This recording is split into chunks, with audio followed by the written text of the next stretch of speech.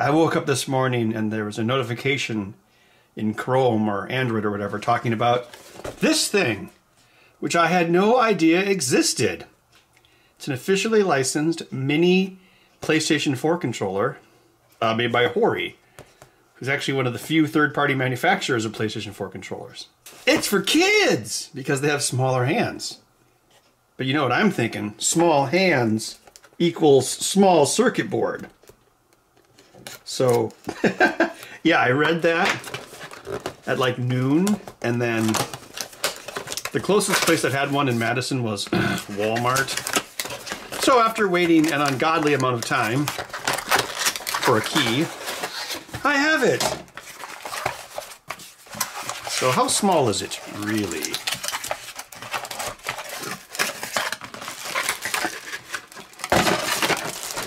It's not that much smaller. Actually, yeah, it's not that much smaller at all. But the thing that I was interested in is, yes, a smaller, simpler circuit board. And Hori, at least in the past, I know they make controllers that just have standard PCBs, not silkscreen circuitry like what you find in PlayStation 1 through 4. Which means you can mod it. And that's what I'm interested in for single-handed use. I've never been able to make a PlayStation 4 single-handed controller. Well, I've made a few prototypes, but I need something that's more consistent, so that's why I bought this. All right, I removed the screws. Let's see what's inside. That comes apart really simply. Oh, yes. Yes. All right, this is like modding catnip. Look at this stuff. Everything is labeled. And there's test points for all the buttons. Test point for square, X, circle, triangle. Then your D-pad test points over here. Yes, this is what we want to see. There's another Hori PlayStation 4 controller which looks exactly like this. And I've bought a couple of these over the years to look into modifying. And it's also straightforward with a lot of test points, but there's also some weirdness. Like, it's PlayStation 3 compatible, which means these buttons are analog compatible, which was a PlayStation 2, PlayStation 3 thing, whereas in PlayStation 4, only these buttons are analog. Compared to the PlayStation 4 controller, which doesn't have any visible test pads, it also has a dark blue silk screen, which makes it hard to read things. Oh, by the way, people hate dark blue or black silk screens because it makes it really hard to figure out where the traces are. But yeah, look at this. You just gotta put down some solder on these test points and you're good to go. Actually, no scope required. No scope. It's like Call of Duty. Let's put one lead on ground and then touch the other side of these switches. Oh yeah, listen to that. Standard signal to ground pull low circuitry. Yes. The only place it's not going to happen is like on R2, I'm guessing. Look, it's labeled. Can you see that? I'm in love with the shape of it. Look at that. ADC. I'm guessing that the ADCs on the left and right triggers are tied together. Yep, they are. So, microcontrollers, you know, they have ADCs, analog to digital converters, but there's usually actually only one ADC because it takes up a lot of space in the die. So they multiplex it. So you might have multiple pins that can take an ADC reading, but only one of those pins is actually sent to the multiplexer at a time, so they have to take turns. So in this case, it's going to take the ADC reading from one of the, you know, from L2 and then take it from R2, basically take turns. So this solder, I bought this at a game convention a while back. It's actually from the old Atari Corporation, surplus. This guy had all these rolls of solder like that. He's like, yeah, they're surplus after Atari closed. And I'm like, how much? He's like, $5 a piece. And then I said, I'll take all of them, because that's a killer deal for a pound of solder. There you go. When I push the button, the L2 button, see that rise there? So it has a baseline voltage of, I don't know, about 2.5 volts. Then it rises up to about 3 when you push it. There's some short pushes. Yeah, so that's a baseline push, and then the more you push it, the harder you push it, the higher it goes. So here's how PlayStation does their analog shoulder buttons. You have a carbon silicon pad here, which presses down on a resistive strip right there on the PCB. So I don't know if you can see it here, but that pad is actually convex. It's like a little bit of a dome. So basically, the harder you push that little dome down, the more of its surface area goes across the resistive contact, and the less resistance there is, giving an analog value. Yeah, but see the difference? You've got the resistive strip there, and then just a standard switch there. I'm gonna bump my iron up to 700 degrees Fahrenheit. America degrees, yeehaw! Now I'm gonna put some lead solder on this. Now I'm gonna pull and just heat this up. And she'll be out like Flynn. I still got a little bit of the scar from last time. Well, it's not a scar because it'll heal completely.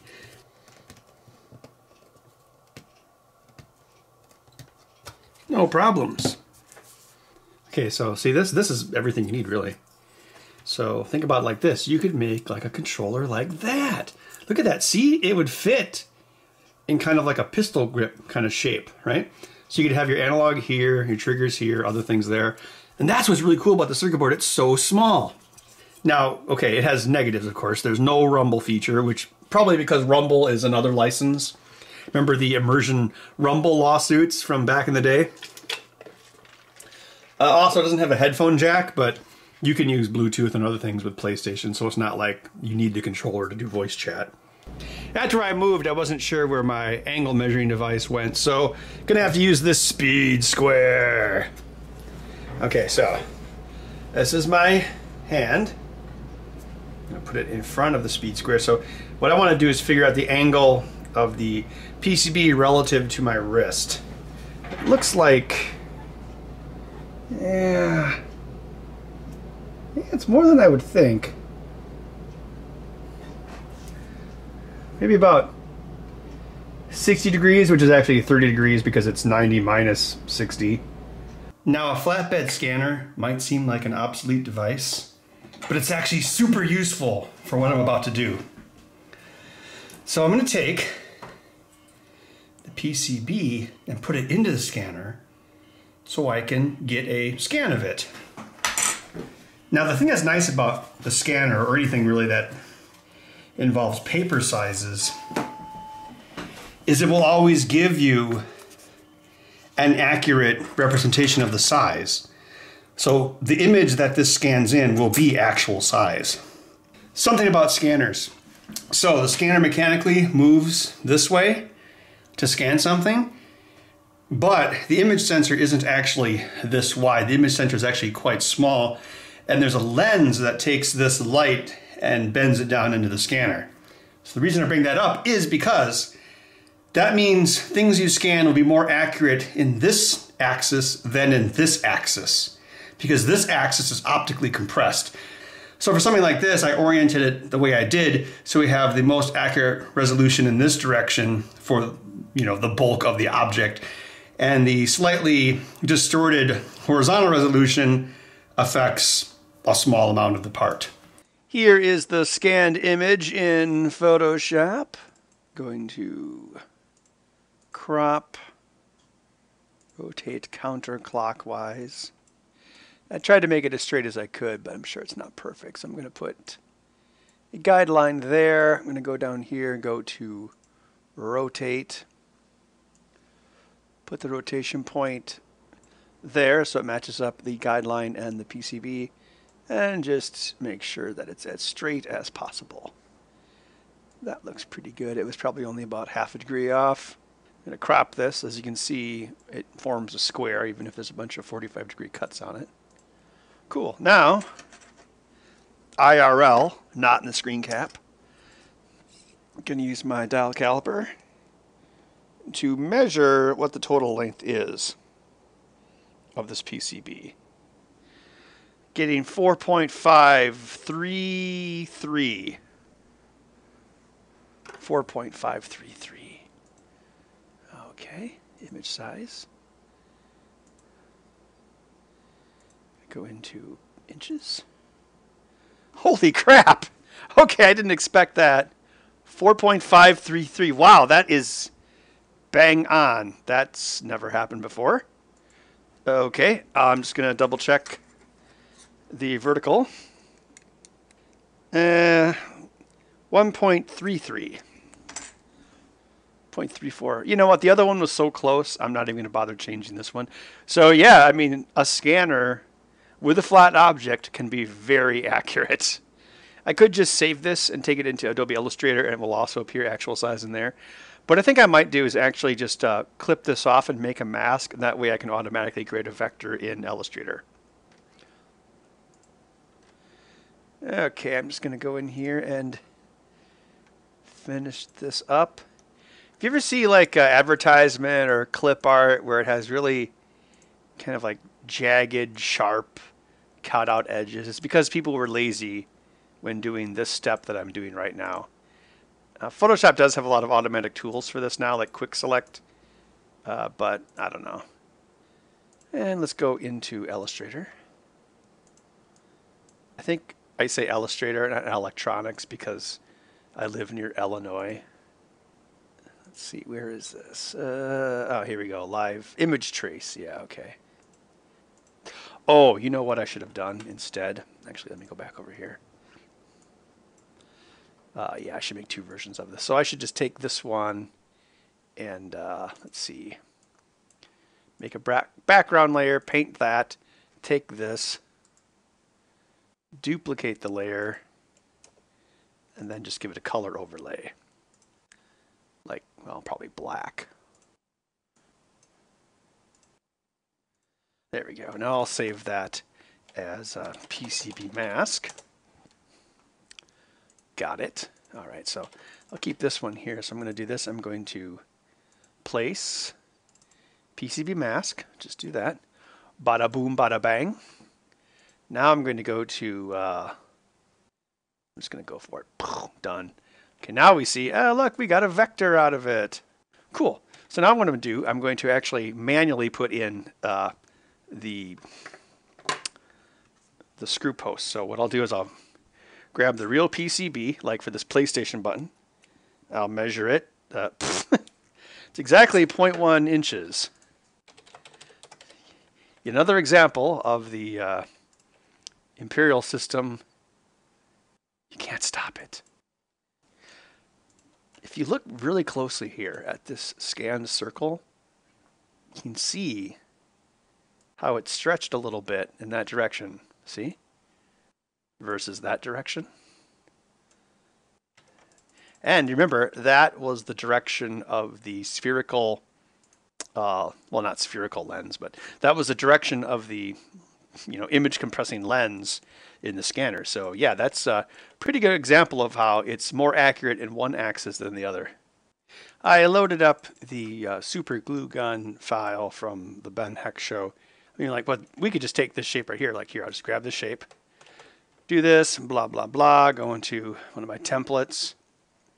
My templates, which Adobe erases every other time it updates.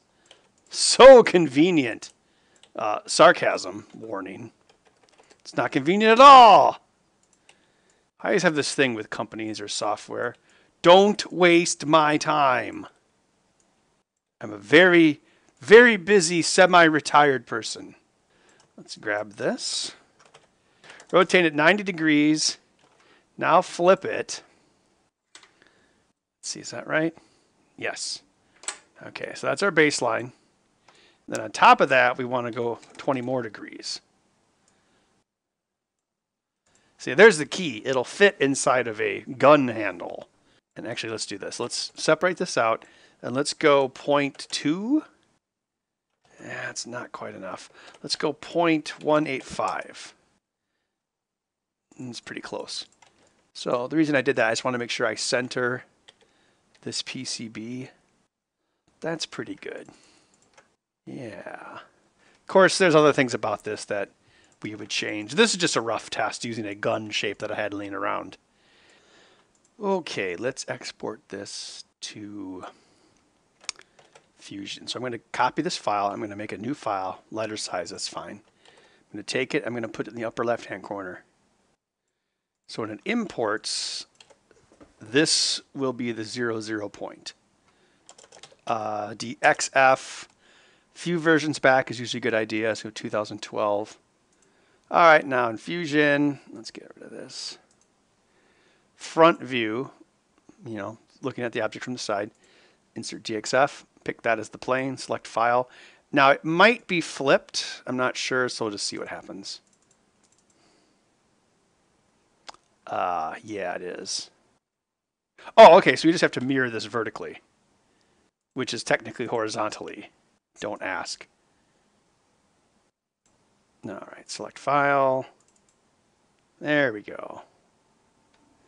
Okay, so here's the latest version of Fusion. Let's do this. Let's select the whole thing. And I think the glue gun was just under an inch thick. This one doesn't need to be that thick. Let's go 0.85, which will also give kids a better chance of playing with it.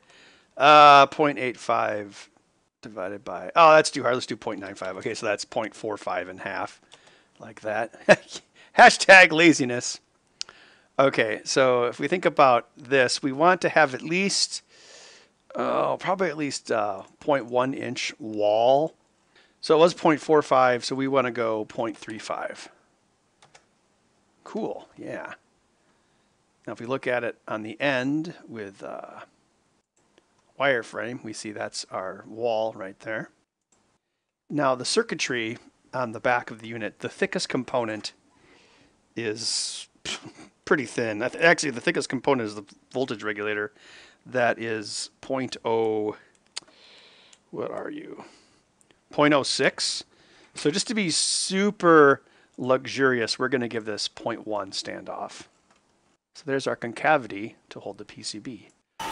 I'm going to be printing out this test handle using the Maker Gear M2 3D printer, which has my own new custom design extruder on it because I didn't like the old extruder.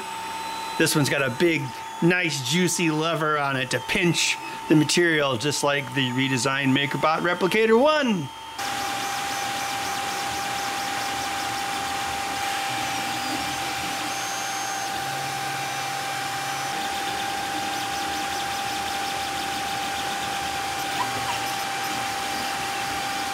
Here's what I like about FDM printers versus resin. When the part's done, it's done.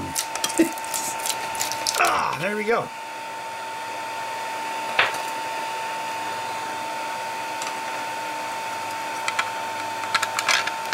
Look at that, like a glove.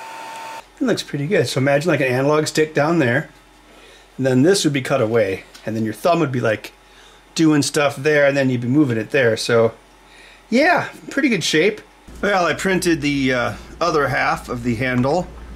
I don't think they're going to be symmetrical like this in the end, but it's a good reference point. Yeah, I also drew some lines like where our fingers go. So I'm thinking we have like a straight down portion here for your triggers, and then like here we could have the face buttons, like the square, circle, X, etc. We'd have the secondary analog down here, kind of like that, if you know what I mean. So let's just get the Dremel here. Oh, this poor 3D print. It was only just learning to love. I feel like I'm a dentist. Right. So, you know, we need a certain amount of handle to hold the PCB. I guess the question is, where would my thumb naturally go? Right? So you see my thumb kind of goes to the left about, I don't know, 30 degrees, and that makes sense because that's about where they put the analog stick on a PlayStation 4 controller. Because the thing is, you can't put it up here, because then you're going to be torquing your thumb back. And another thing you'd want to think about is you don't hit it with the ball of your thumb, you hit it with the tip of your thumb.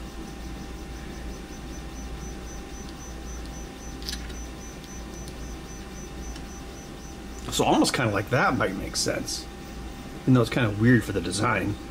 Let's mock it up with foam core. This pad here is a little slippery. That's not super great.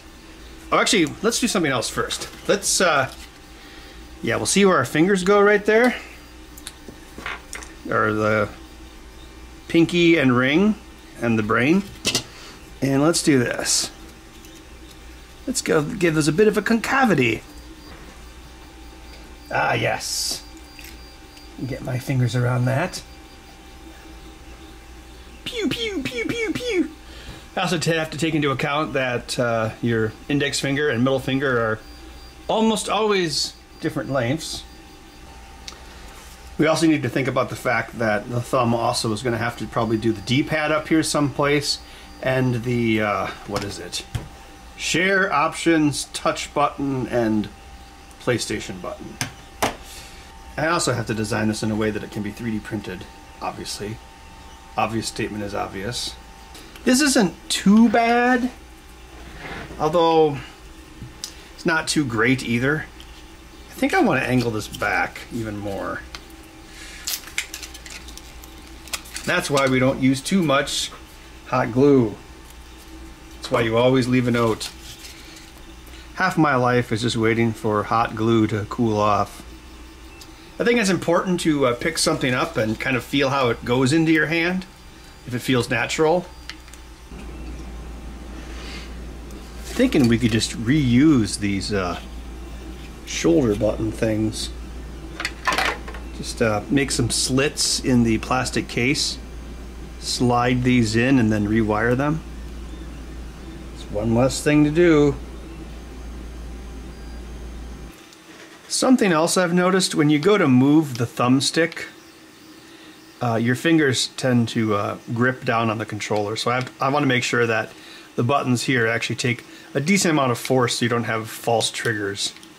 Yeah, I checked with the meter. These are just 10K pots like every other analog stick in the world. So the Xbox One analogs would work fine. Well, I was thinking we could put the face buttons right here where I made these red marks. What we could do is we could make the ones here a little taller and then make these a little shallower so that even when you wrap your fingers around them, you can kind of feel what you're pressing. Obviously, we'll have to test to make sure if it's even feasible. Also, it might be cool, this part here, right here, since we kind of need it because of the circuit board anyway, what if we attached a strap around the hand? It's not too bad. It kind of reminds me of those electric racetrack cars, you know, where you've got the trigger that you pull. And I was thinking we could maybe, I know I talked how I didn't like these, but the D-pad thing, we could get one of these tack switch guys. Maybe put it right about there. And well, it would have something on it, but then you could just go up, down, left, right when you need to. And then as far as the PlayStation button, maybe I could put those here. There's like 4 of them though. It's share, option, touch, and PS Home. She ain't gonna win any beauty contests, but she'll tell us what we need to know. Get your businesses back on a paying basis, or you can go on welfare for the rest of the winter.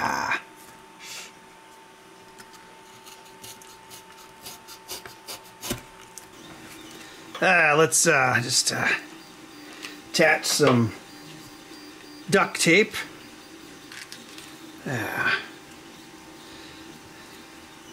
We'll just pretend this duct tape is a nice strap, even though it's duct tape.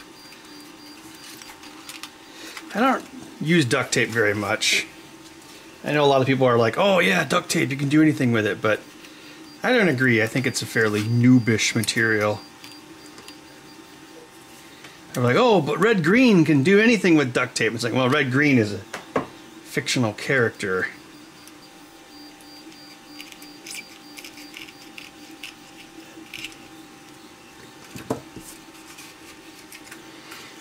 Obviously, you'd have a break in it here and Velcro, but, you know.